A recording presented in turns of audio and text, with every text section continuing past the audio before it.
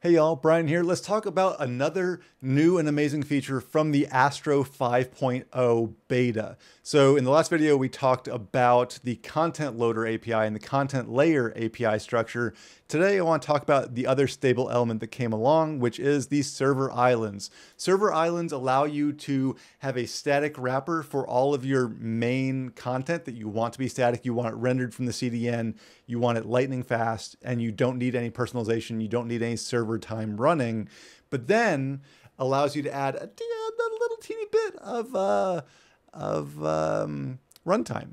You really want this for things like personalization. You want it for things like up to the minute information, like cart information, or like what we're going to build today, which is a look at doing current weather. So in this example here, we'll get into more in a second. I've got the weather widget. It's a tiny widget. You can tell it's super not important here. But I've got a current weather, which is my current temperature and humidity, that is running on the server. This runs every single time I reload. You can see the time updates regularly.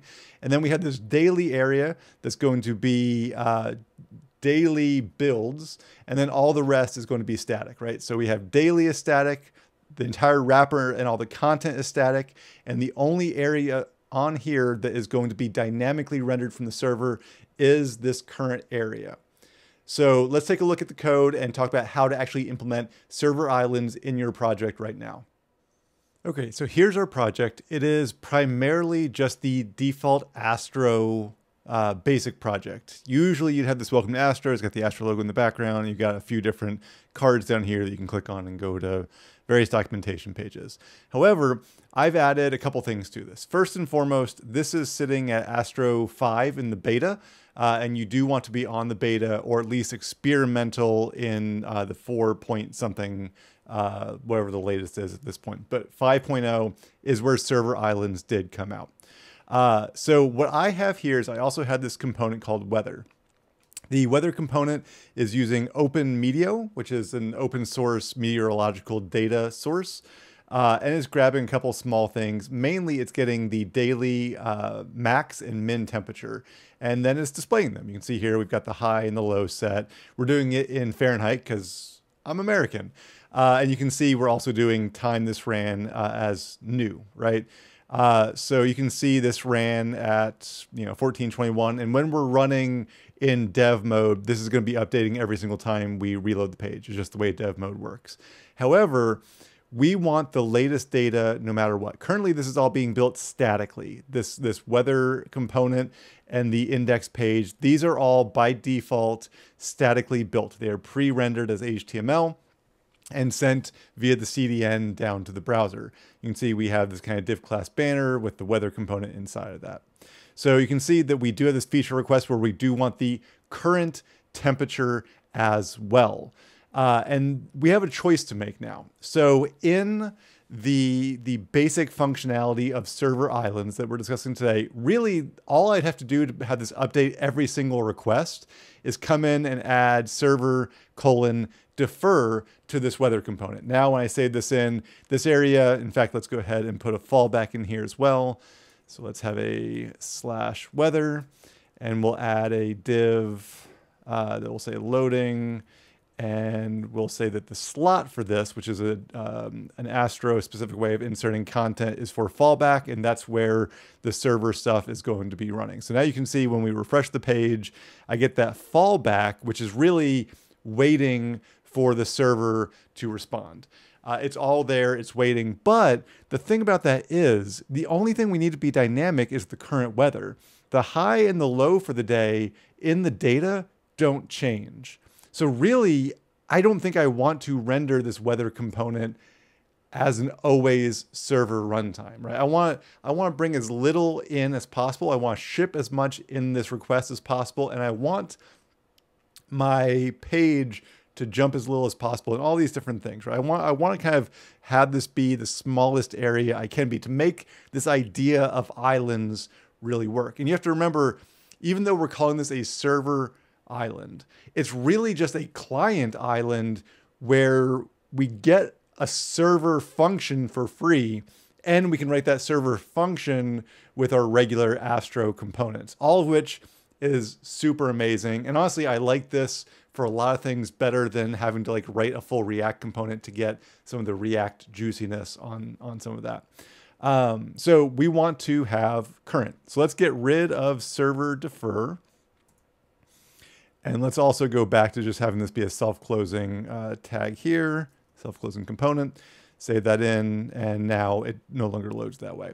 So now what we want to do is we want to have a current weather area as well. So we want to replace we want current with another component that we can render from the server. Now I can do this in a few different ways, but what I'm going to do is I'm going to create a current conditions component, and we're going to want this to be server defer. And we will have it actually also render a fallback. We'll do that same kind of loading idea here. So div slot equals fallback. And then inside here, we'll just say loading, right? And you can put a nice little spinner in here. You can do all sorts of really nice stuff. You can see we're breaking. We don't have that component yet. So let's create that component real fast. Come into our components, new file called current conditions.astro. And then we're going to bring some of what we already had from here, right? We don't want to reinvent this wheel from scratch. We do need a slightly different weather API call. We only want to get what we have to, so we pass it a latitude and a longitude, and that's my current location. And then I'm saying I want it in Fahrenheit, and I want the current temperature and current humidity. And then from there, I'm going to destructure, and it won't be daily, it'll be current off of that.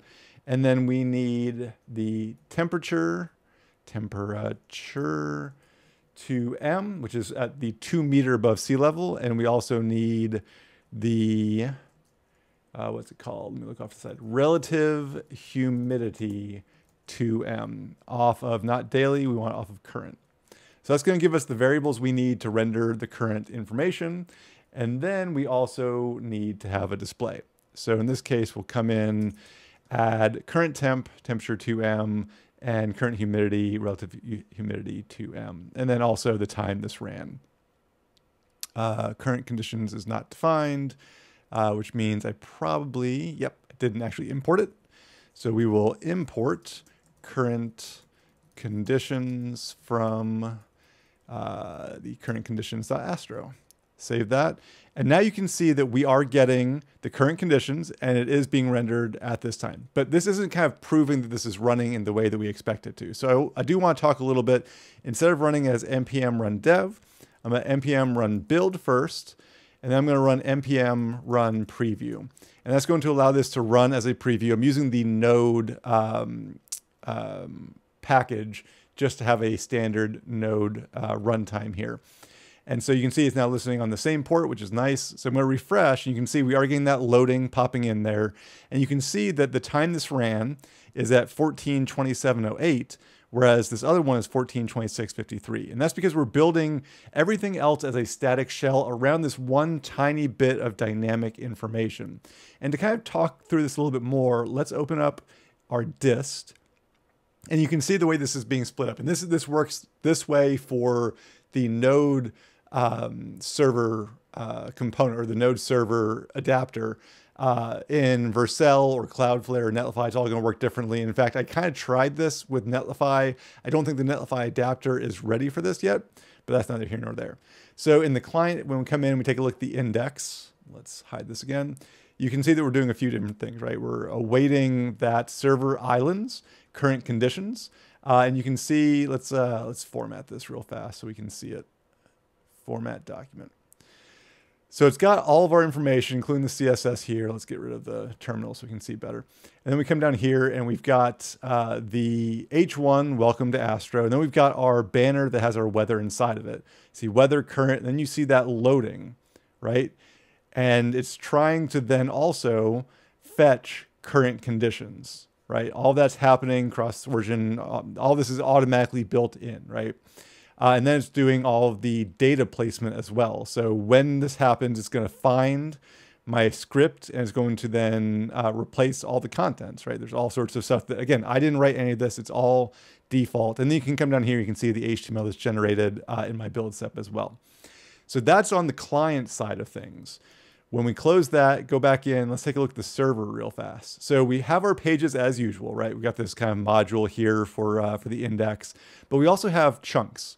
This is where a lot of the server-side JavaScript is being rendered, and we can see here there's the current conditions. Current conditions, let's close the sidebar again. You can see it's a lot like what we defined, but slightly different, right?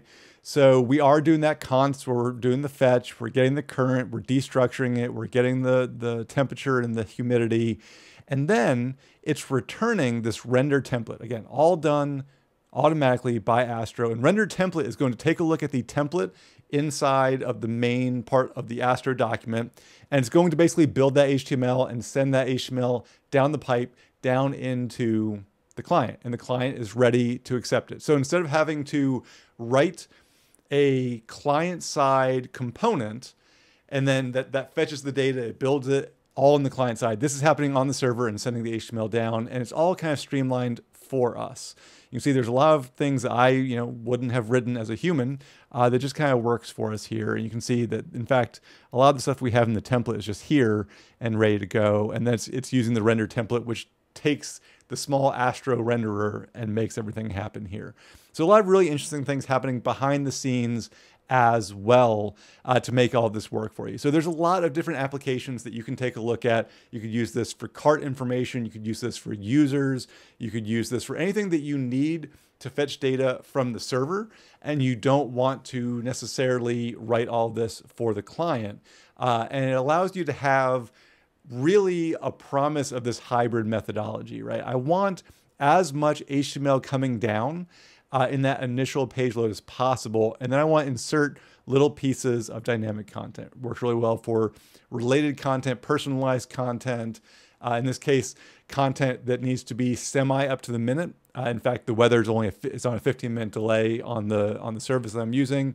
But I could definitely see like current inventory being a thing, like only 5 left, only 4 left, only 3 left, that sort of idea. And as you can see, as we keep refreshing, this timer keeps ticking up, 14:31:09, and our static generation stays static. So again, all that static is happening from the CDN. It's lightning fast.